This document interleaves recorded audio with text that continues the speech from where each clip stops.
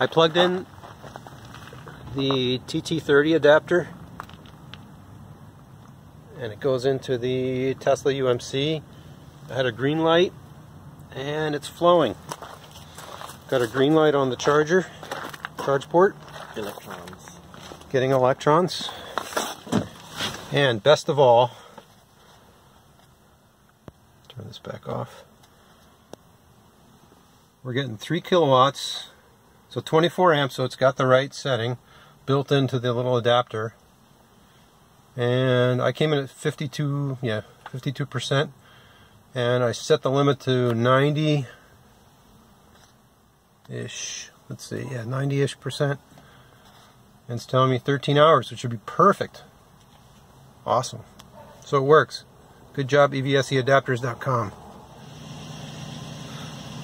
Alright, Saturday morning, and overnight I got from a 52% charge to a 90% charge using my TT30 adapter. I'm warming up the car. Still actually charging just a little bit. So it's time to unplug it and get on the road. Actually, I wanted to unplug it and show what the adapter looks like.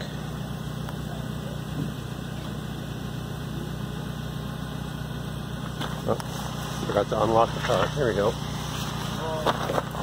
Won't let me unlock it. There we go. White.